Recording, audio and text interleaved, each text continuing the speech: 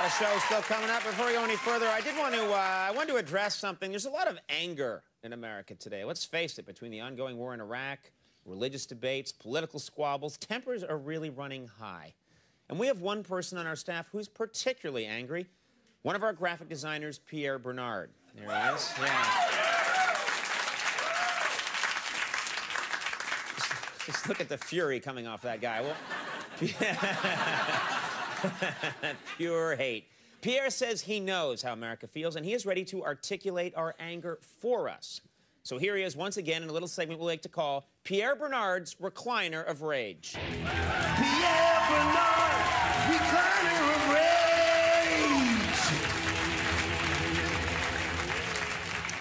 Hello there, Pierre. Are you comfortable and angry? Comfortable and furious, Conan.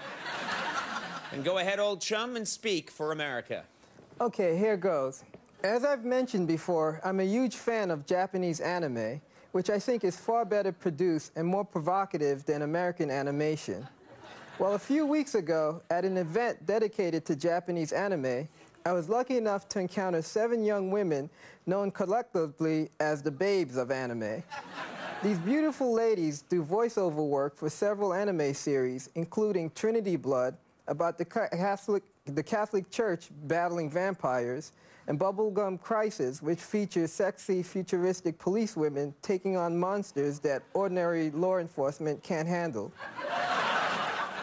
I'm particularly attracted to Officer Celia Stingray and Nene Romanova, who often appear unannounced in my dreams. So you can imagine how excited I was to meet the gorgeous women who provide the voices for these characters. And if that weren't thrilling enough, I then found out that there's a channel called the Anime Network that runs anime 24 hours a day. That meant I could hear these ladies' voices continuously every day while staring at my large collectible Babes of Anime poster, which is so hot it could melt paint off the wall. Unfortunately, I was then shocked to learn that no East Coast cable provider provides the Anime Network. The Cartoon Network is available here, but they've been cutting back drastically on the number of anime programs in favor of live-action alternatives. And the best they can offer animation-wise is the talking butt detective show, Assy McGee. Bottom line, America, East Coast cable companies should carry the Anime Network 24 hours a day so I can always hear the angelic voices of Celia Stingray and Nene.